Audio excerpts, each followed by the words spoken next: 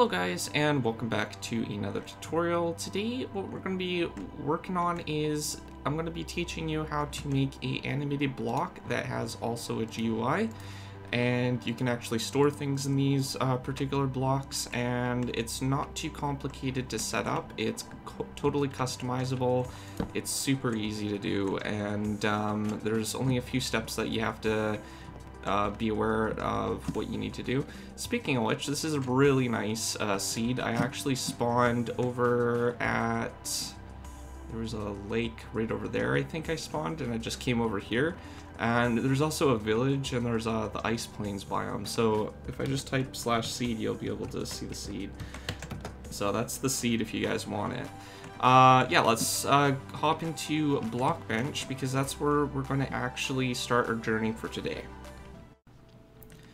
Okay, so the first thing that we need to talk about is how to model things in Blockbench. Obviously, most of you probably know how to make actual models and stuff like that, but animation is a little bit different when it comes to making things a little bit more smooth, per se. If you want to animate a particular static block with an inventory, then what you need to actually do is have multiple states of that same block.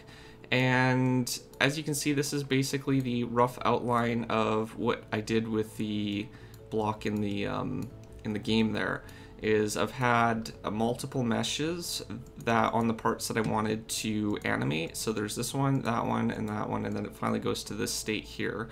So you can kind of see the corners, 1, 2, 3, and then 4, and then it would animate back down, so like that.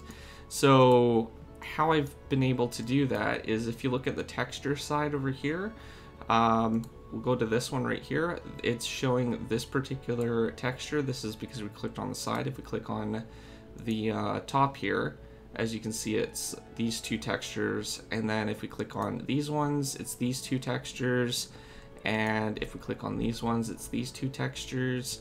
And then finally, if we click on that one, it's going to be these two textures. So this is a 32 by 32 image, and we'll be able to use that to basically create our animation for our block. Now, because this is only an 8 by 8 block, well, 8 by 7, I think. No, that's a pivot point, 8 by 8 by 8. So we were able to fit it in within a 32 texture. So you can separate the different textures. To do this, if you wanted to, say, have the top texture separate, you can do that. What you would need to do is you would need to create a new texture or import a new one. And what you would rather do than that is have the top, if you go to the UV window, I think it's that one, or yeah, if the UV window, this option right up here, it will allow you to basically control what textures and stuff you want to basically assign. So because we only have one texture, if we create a new one, and we'll just call it texture, have it blank for the time being. So we'll go back here. Now these are our up and down ones, so we can basically go to right click on it, go to texture, and then we can click on our texture that we want. So this will assign it to that particular texture, and you can just play around with the UV map in order to basically get it to the position that you need it for your animation. So when you have your textures all set up, I should have probably said, I'll just not save. When you have all your textures set up, then you want to basically bring it into Paint.net or photo editor. It's really easy to do with Paint.net. And you're going to have a static image like that. So if we go and click on block animations, I have textures. I have the default texture open. That's not what I wanted. Why? I had a Windows update, so it's must have messed up all my assigned things.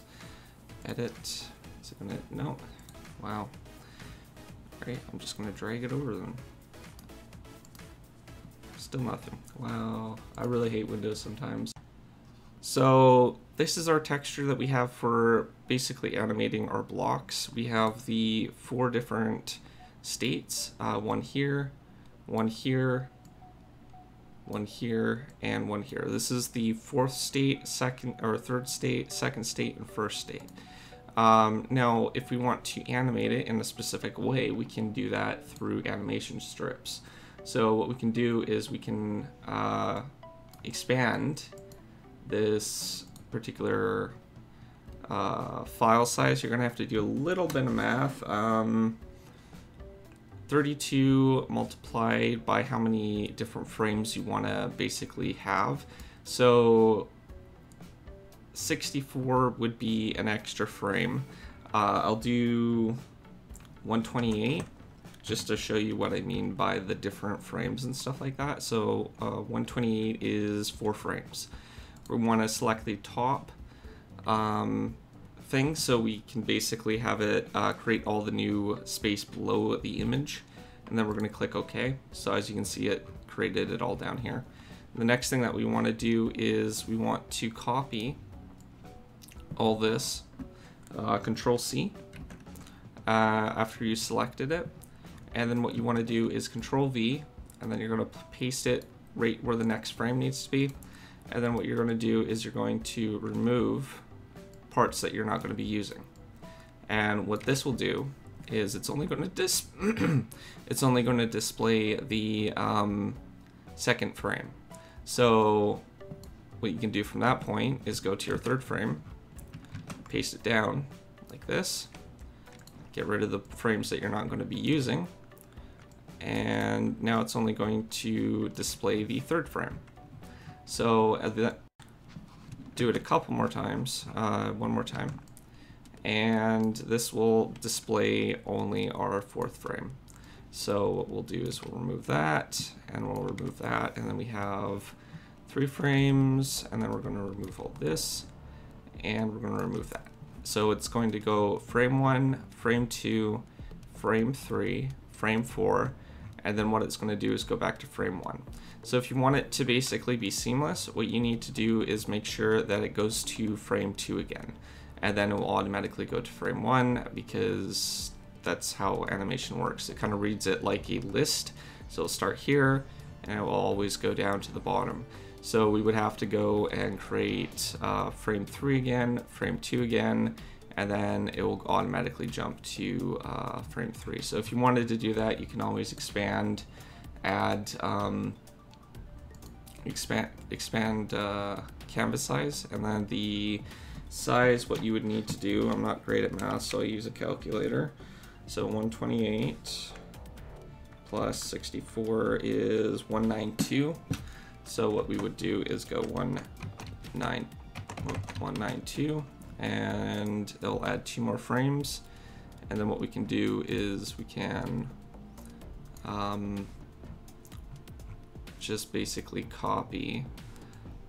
We need to figure out what the size is. So that's 32. We can actually, after we resize that, we can basically use the white cursor tool, and we can just drag this to our next frame. So this would be our next frame, and then we would want to reverse that, so we can also just right click on that and bring it down like this. If we use a little bubble icon, bring it down here, and then we'll copy frame 2 as well. So that, and then what we can do is we can just reverse that and go to 32. I'm looking at the size down here, that's how I'm knowing that it's 32. And then we can copy and paste, and then we'll put it down at our last frame.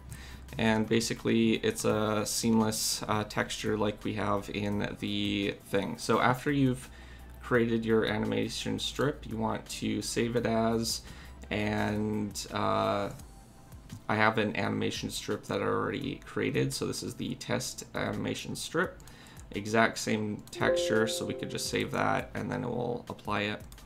So now let's hop into MCreator and I'll show you what I've done. It's after that point's finished, it's super easy to set up. So all you need to do is go to your create texture, create animated texture, and then what you need to do is where is it? Add frames from animated strip, right? This one right here. You want to select your animated strip, so we would go to our desktop and whatever folder I have it in, which is block animations, textures, and then you would click on your test animated animation strip. It can be named anything you want, but that's the one I have it as. And then you just want to leave all these settings and just click OK. So with that being said, what we can do is, this is basically the animation. In the example, I had 2 frames. You can make it go 3 frames. It'll be a little bit smoother. The more frame spaces between will basically be like, if it's like 3, it'll be slower. If it's 1, it's faster for the how fast the animation updates.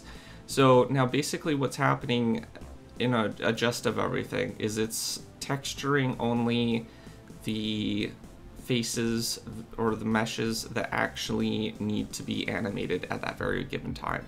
The rest is basically just being invisible for the time period and will only be displayed when we tell it to in the image itself. So after you're finished that, you can just save it, name it, and you'll be fine. And that's where we have the animation texture here. And that's it. I mean, honestly, you just import your animation texture here for your block. When you actually import your model, what you want to do is you want to assign your animation to that model as well. And it will automatically do the rest for you. So hopefully you guys found this tutorial useful. It's taken me a little bit while to figure out, but you know, the community is really good, and I got some ideas and inspiration from people that were suggesting some things, and it wasn't exactly the same thing that they were suggesting, but it was probably a little bit simpler to do, maybe, I don't know. A lot of it was coding and stuff like that, and I'm just like, no, I'm not great with coding. So I thought back to when I was in animation class, and I'm like, okay, well, they were just basically displaying something, so I kind of figured animation textures would probably be easier. We just need to make sure the block is the same block and not updating to a new state. But outside of that, if you're new to my channel, don't forget to subscribe, comment down below, rate the video, and thanks for watching. Peace out.